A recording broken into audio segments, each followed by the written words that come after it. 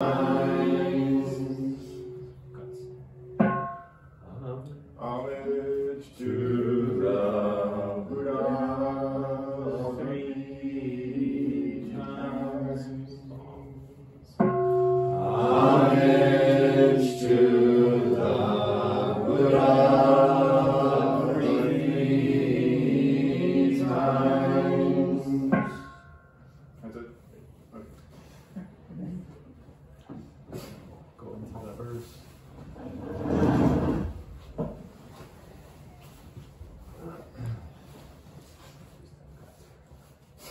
The unsurpassed? Okay. Would you like some water? Yeah. You got some? Okay, thanks.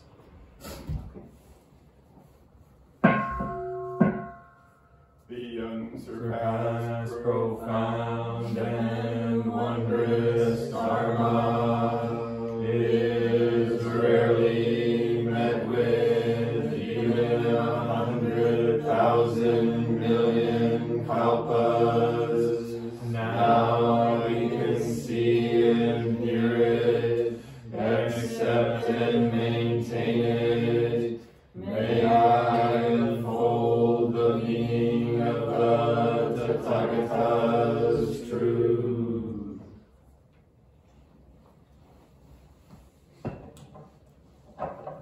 Thank you all so much for being here. You took the time away from your other obligations, responsibilities, perhaps playtime, to come and sit.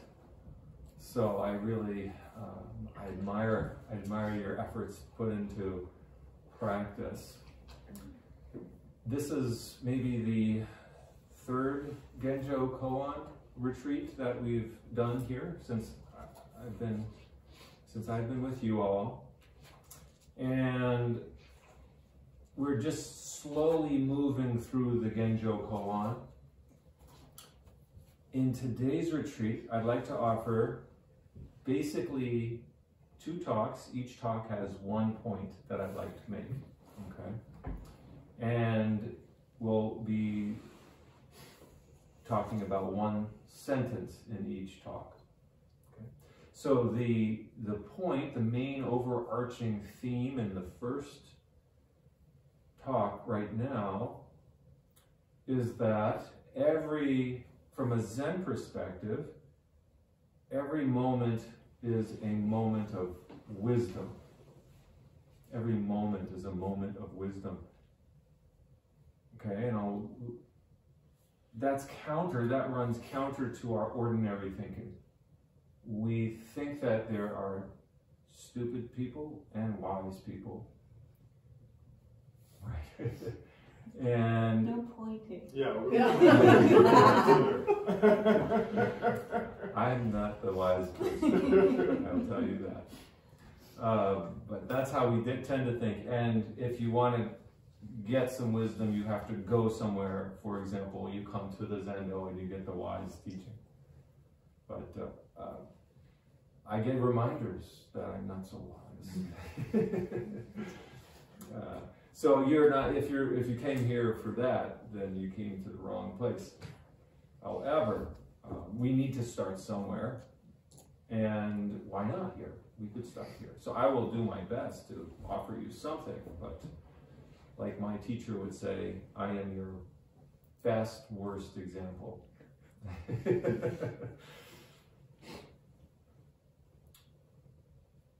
There is also in this particular point, there is an underlying assumption of forgiveness. Zen Buddhism in general doesn't talk about forgiveness, say in the way that Christianity, Judaism, Islam might talk about forgiveness, at least as I have experienced it.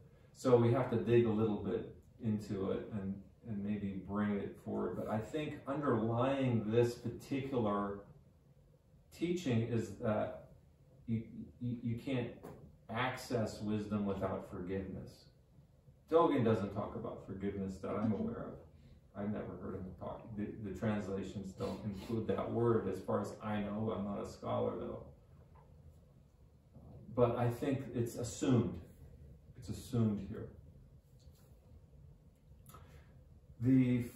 Further, what we tend to do is when we, and this is right out of Buddhist teachings, what we tend to do is look at the causes and conditions for something arising.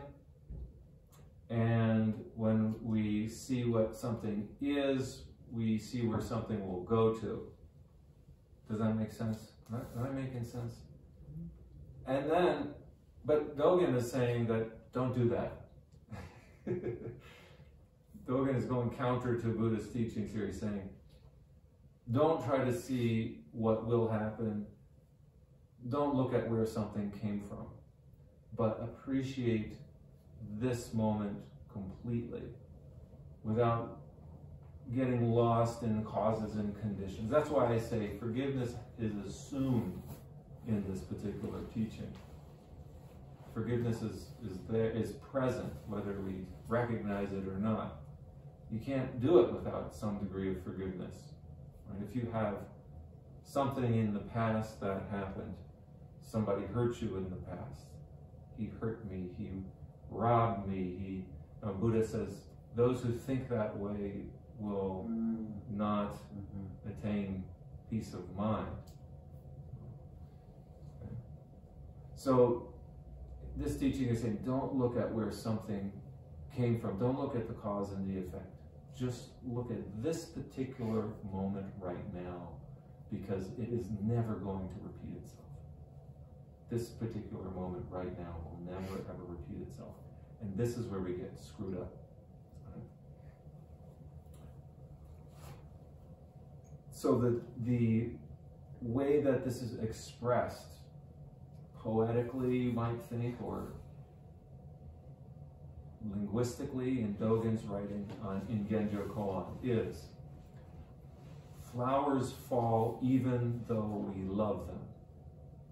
Flowers fall. So we can look at these flowers. We can take this verse very literally and think of, oh, flowers, yeah. We all appreciate flowers. Now, what's not to appreciate about the flowers? Anybody would love flowers, right? You look at them, you see that there's usually a pleasant fragrance. The sight of, so it wakes up our sense of smell. The sight of them, the opening of the flowers, the colors, the texture of the flowers, oftentimes soft petals for many flowers, soft petals. Right, so it invokes the sense of touch, smell, sight. All of those senses are invoked with the flowers, and there's this sense of appreciation of beauty of life. And the Buddha could be also symbolic of a flower. The Buddha can be symbolizing like a flower of enlightenment. Flowers fall even though we love them. Weeds grow even though we dislike them. The weeds grow. We don't like the weeds, especially around the vegetables and around the flowers, but they grow anyways. They grow even though we dislike them. Our teachers change. Our teachers die. And we can look at these flowers. I want to look at them at four different categories of people. In Buddhism, we talk about the four categories of people, from the most, right, the closest to us to maybe the most distant, but the first is parents, and then teachers, the state, the country, or you could say, some people call it friends, that category of friends, and the last one is all beings. Parents, teachers, friends, or the state, the government, and all beings. Those are the four. So let's take a look at the first one, parents. And I will use my own, this is why I tell you, I'm not the wisest guy. I could be a wise guy. I'm not a wise guy, if you know what I mean. But I want to share my own screw-ups with this, how I've messed up. First with my own father, recently passing away in August, and I had this idea that I would see him again before he died. I thought that was going to happen. I was getting ready, you know, he lives in Maryland, here I am in Midwest. It takes time, we had to schedule. He helped me get a ticket. He helped pay for a ticket for me and my family to come. So there was every indication that he was failing in health, but I didn't think that he would die before our arrival. But I was not surprised when it happened. So it's so strange. The problem was there was a gap there. As soon as I thought, I'll see him again, that's coming out of a deluded perspective that things will repeat themselves. That something is, that we have moments and then they repeat. We don't know. We don't know that that is actually going to happen. In fact, it won't happen. Even if I did have a chance to see him again, it would have been a completely different moment. And I missed it because I was living in the past thinking, oh, I'll see him again. I know who he is. He's already changed. He's not that person anymore. I know who he is. That's how we think. As soon as we say, I know who that person is, there's no forgiveness either. Right? We're stuck in the past. So, parents, and I have to now remind myself, oh, with my mother, she's still alive. Wow, I can't look at her like, I don't know. Is she going to be around when I see her again? She called this afternoon. I couldn't talk with her. I have to go.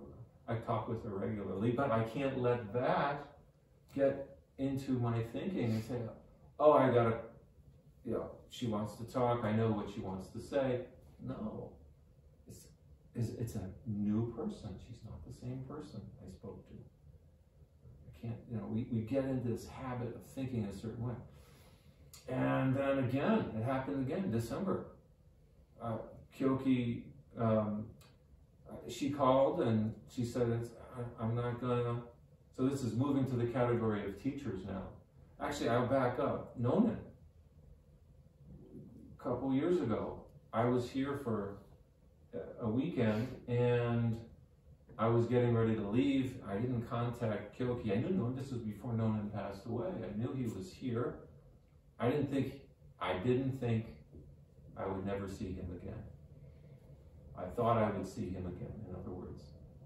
And I missed it. I missed it. I left thinking, I will come. I talked with Kyoki. She says, why aren't you coming? It's just a lot, you know. And it was a lot. I did what I could do. I'll come next month. I'll be here next month. He died before I could return. He died actually the day I returned. I missed him by about 2 hours. I got to the hospital, the ICU. He had died just a couple hours prior to my arrival. I missed it. Right? I had this idea, I'll see him again.